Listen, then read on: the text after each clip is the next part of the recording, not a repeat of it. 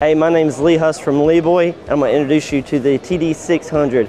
This is a rate-controlled distributor trailer-mounted unit versus a chassis-mounted unit. So this is for the contractors that are not ready to step up into a chassis-mounted and stick with a trailer-mounted.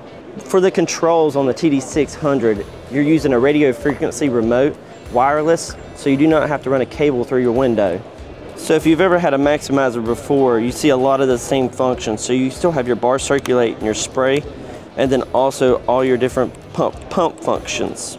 Your engine, start, stop, forward and reverse pump rotation, and your burners. And then these four controls control your spray bar on or off.